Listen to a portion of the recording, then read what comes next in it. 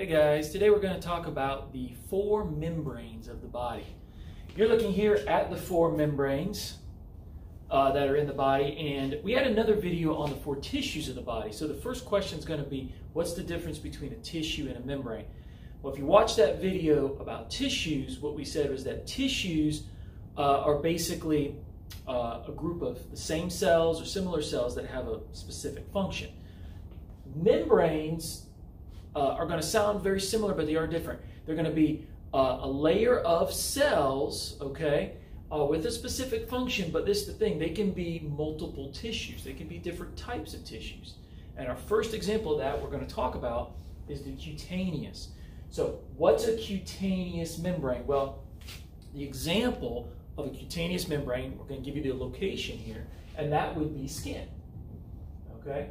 Skin is a cutaneous membrane. Now, skin is made up of epidermis, okay, and dermis.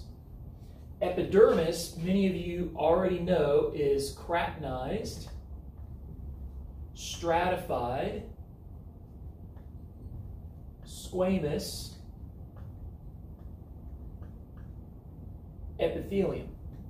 I'll just kind of abbreviate epithelium. So epidermis is obviously the tissue type is very lengthy. Keratinized, stratified, squamous epithelium. So that would be a tissue, and that would be the outer layer of skin. The deeper layer of skin, as many of you know, is the dermis, where we find a lot of the, we find all blood vessels actually pertaining to the skin. There are no blood vessels in epidermis. We find the blood vessels, we find sweat glands, the oil glands. That is going to be connective tissue. So it's actually going to be a type of dense, irregular, connective tissue. So right there shows us that this is one membrane, okay, of the body. This is obviously the most widespread of all the membranes. And it has two separate tissue types, right? One tissue being epithelium, the other being connective. So that's the difference with the membrane, is they're going to cover different parts of the body, but they can be one tissue or multiple tissues, okay? So think of it as a different way to classify the histology of the body. Now, what about the mucous membrane? So mucous membranes are going to be found covering parts of the body that are exposed to the outside. So they're going to cover different cavities and parts of the body that are exposed to the outside. So I'll try to abbreviate some of this. Cover body surfaces exposed to the outside. Now, these first two, cutaneous and mucous, both have a very specific function, and it is to protect. These are both protective tissues. So you say mucus is a protective tissue. Yes, it's a protective tissue, and of course it secretes just that. The secretion would be mucus. It's a protective covering. This is the key thing, though. Give a good example is the lining of the mouth, right? It's considered a mucous membrane. Follow that down into the GI tract. Think about the intestines, the stomach. Those are still considered mucous membranes. They could also be called mucosa. It's the same thing. But think about it. We have food, we eat the food, and it's touching those internal or inner regions of the organ, which we call the mucous membrane. So those inner linings of the organ, okay, are exposed to the outside. The anal region still exposed to the outside, right? The anal cavity. The vaginal canal is still exposed to the outside, okay? And so that would make it a mucous membrane, okay? And so both of those first two are protective. Now, the next two are going to be lubricating membranes, okay? That is their function. The serous membrane is going to be very similar. It is going to cover the outer surface of organs. And this is the key thing.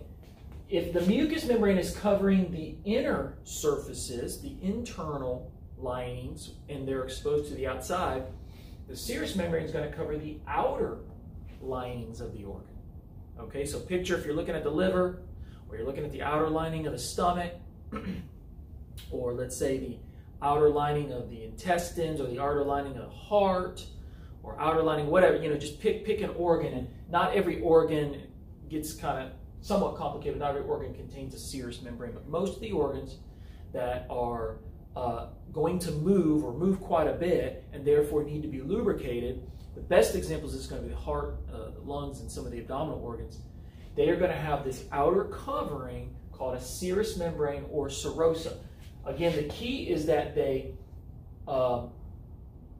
they aren't exposed. Maybe "aren't's" a better term here. They aren't exposed to the outside. Okay, they are not exposed to the outside. So again, best examples of this, I'll just put it right down here, would be our pericardium, which is that outer sac around the heart. That is a serous membrane. That's a lubricating membrane for the heart. Okay, our pleura, which of course is the same thing, that outer lining around the lungs to lubricate the lungs. And then the last one is the peritoneum. And it's going to be, again, seen in abdominal organs that have movement. The intestines move. Think about one that doesn't move, though. Kidneys don't move. So there's no peritoneum encircling the kidneys. Okay, so the peritoneum is going to do the same thing. Lubricate organs that are involved in movement. Okay, so those would be serous membranes. The final one is going to be our synovial membrane, which of course lines the inside of synovial joints. Okay, and again, it's going to line the inside of the synovial joint. Okay, it's going to secrete a secretion called synovial fluid, and of course, like we just said, it's going to lubricate. It's going to lubricate, in this case, the synovial joints. Keep in mind, it's not every joint in the body. So we have other joints that are non-synovial. Okay, and we'll have to do another video on that.